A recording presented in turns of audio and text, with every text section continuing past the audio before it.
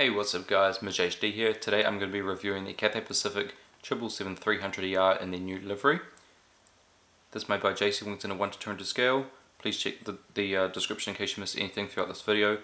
And my Facebook and Twitter links will be down there, as well as the website where I pre-ordered this from, which is easytoys.com. This is my 30th 777 model and it's my 8th Cathay Pacific model. Some information about Cathay Pacific. The operations base is out of Cathay City at Hong Kong Chek Lap Kok Airport. Main hub is Hong Kong Chek Lap Kok. Focus cities are Taoyuan International Airport and Suvarnabhumi Airport. They were founded on the 24th of September 1946 and their fleet as of the 22nd of February 2016 consists of 145 aircraft, 70 of which are 777s and 53 of those are 777-300ERs. They serve 177 destinations including cargo, and their current 777-300ER routes are from Hong Kong Chek Lap Kok to Amsterdam Schiphol, Auckland, Bangkok, Beijing, Boston Logan, Cebu, Chicago O'Hare, Denpasar, Dusseldorf, Frankfurt, Ho Chi Minh City, Johannesburg OR Tambo, London Heathrow, Los Angeles, Manchester, Manila, Milan, Newark Liberty, New York JFK, Osaka Kansai, Paris Charles de Gaulle, Rome Fiumicino, San Francisco, Seoul Incheon, Singapore Changi, Sydney Kingsford Smith, Taoyuan, Tokyo Haneda, Tokyo Narita, Toronto Pearson, Vancouver and Zurich. Quite a lot. First flight for this aircraft was on the 3rd of December 2009 and was delivered to Cathay Pacific on the 14th of December 2009. And the Boeing customer code for Cathay is 67. Alright, so looking on the box here with Cathay Pacific, picture the aircraft, Boeing 777-300ER and 1 to 200 scale. On the back, just a basic looking back of the box. Warnings, no JC Wings logo which you usually see. Top of the box and the bottom. Okay, so let's take a look inside.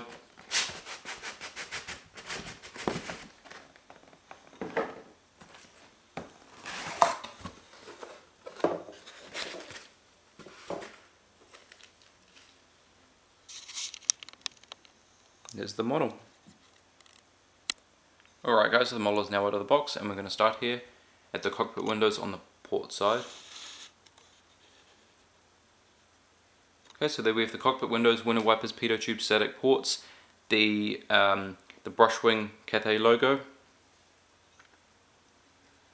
We also have part of the registration there on the gear door, PM. If you look by the first cabin door, we have the Oneworld logo because Cathay is a member of Oneworld, which is a group of 15 airlines. Cathay Pacific titles, also a Oneworld logo there by the second cabin door.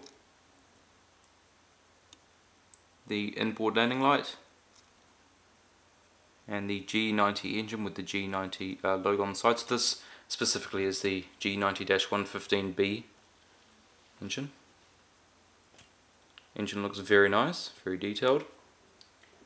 We have the engine strake on the inside of the engine nacelle and the fan blades do spin.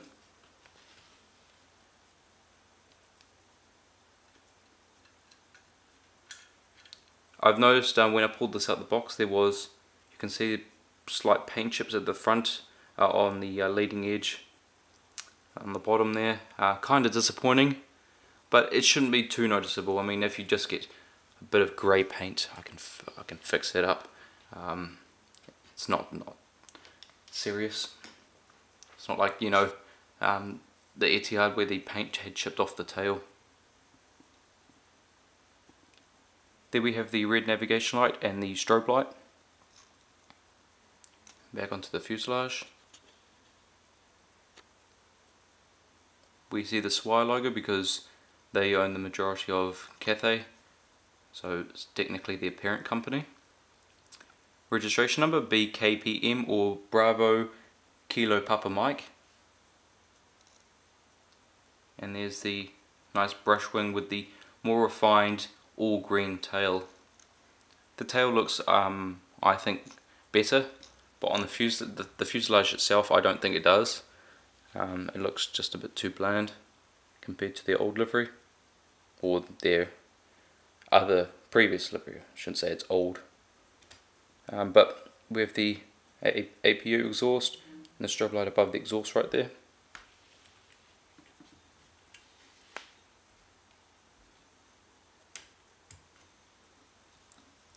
Okay, now on the starboard side now, we have window wipers, cockpit windows, pitot tube static ports, the logo, part of the registration number, Cathay Pacific titles, front cargo container door, inboard landing lights, the G90 engine. On the wingtip we have the green navigation light. Back onto the fuselage.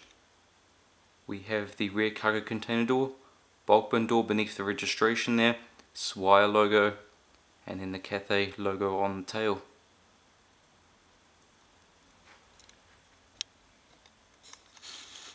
Okay, so let's take a look underneath the aircraft here. So we have the nose gear, markings underneath the aircraft there, NACA ducts, got an antenna just here, bit hard to notice, beacon light, hole for the stand, main gears, gear doors, underneath the wing, very detailed, flap slats, ailerons, this piece sticking out right here, that's the fuel dump valve, the nice raked wingtips, underneath the engine. Same on this side but with the registration number.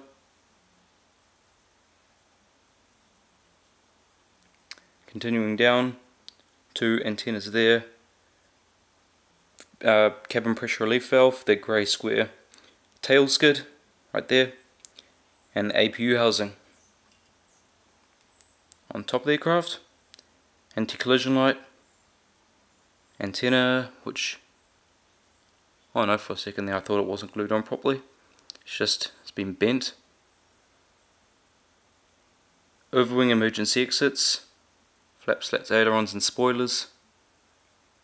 Got some markings there, probably like no step markings I'd expect.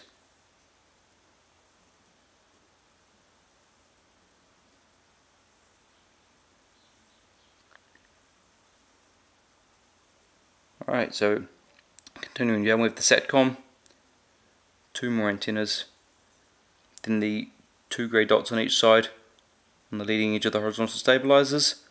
Those are the logo lights that light up the tail at night time.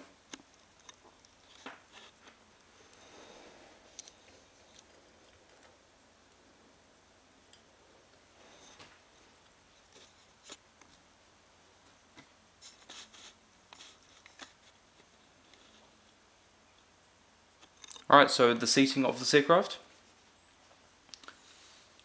Two configurations. Version 1, business class, 40 flatbed seats, rows 11 to 12 and 15 to 23. That's from here to here. Then we have premium economy, 32 seats, rows 30 to 33. That's from here to here. Then economy, 268 seats, rows 39 to 57 and 59 to 72. That's from here all the way to the back of the aircraft. That's a total of 340 seats. Then version 2, which is this aircraft, there is first class, 6 open suites, rows 1 to 2. That's from here to here. Then we have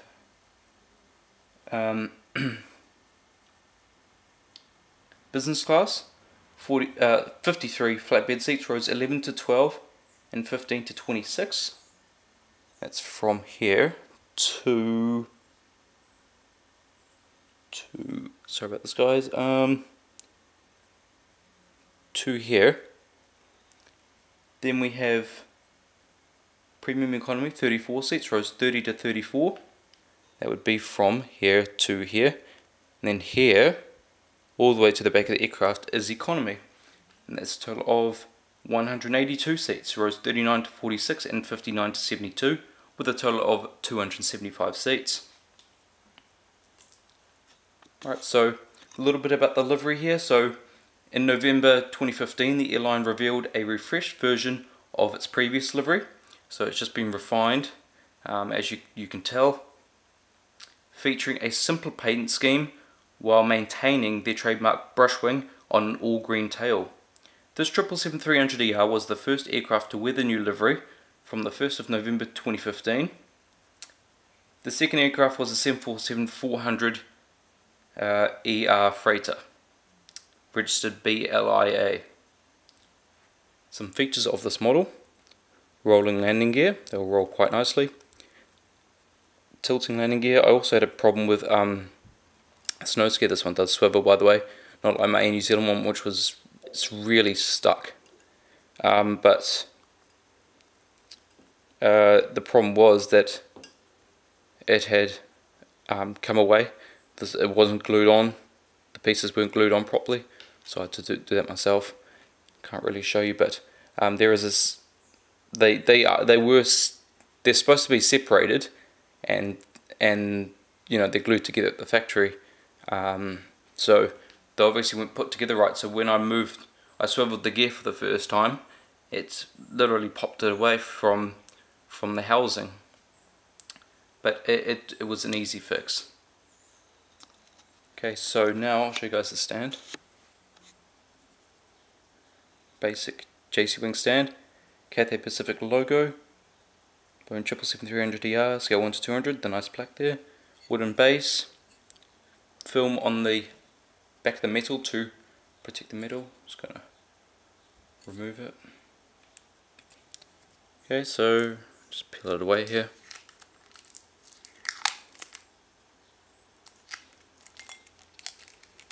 Nice shiny metal back, padding on top of the stand to protect the model underneath so the paint doesn't get scratched off.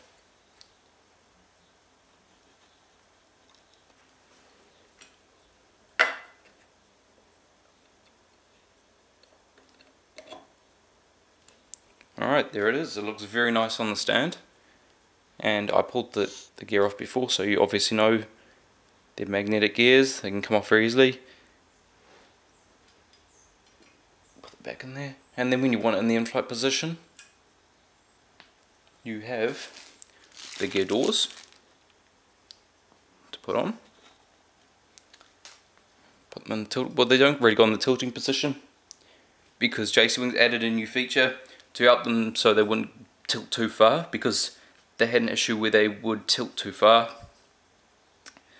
But now that they've added this little feature, it gets stuck on it, so it's not able to actually tilt properly at all. It just basically sits flat. You can go that way a little bit, but it doesn't want to tilt the right way, like it's coming into land.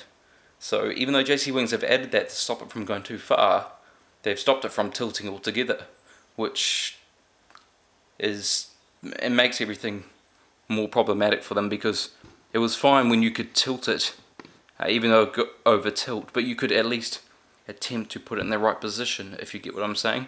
You could at least try and, you know, carefully tilt the gear. But now that they've done this, they've kind of ruined it in a way. So I hope they get the message and they you know, change it, because right now it's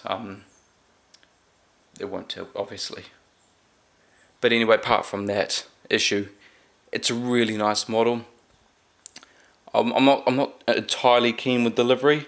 The tail does look very nice, but the fuselage kind of bland for me. I did prefer the old colours on the fuselage. Anyway guys, if you did like this video, please leave a like, comment, tell me what you think below, tell me if you're going to get this model. I do really recommend this model. It's a stunning looking model. Also subscribe for more. Next up is the EVA Air 777-300ER in the new livery, and go check out my previous 5 unboxings. And yeah, that's pretty much it. Also share this video so other people can know about it, as always, and see if they want to get it as well, because this is one you do not want to miss out on, trust me. Anyway guys, I do really hope you have enjoyed, and I'll see you guys next time.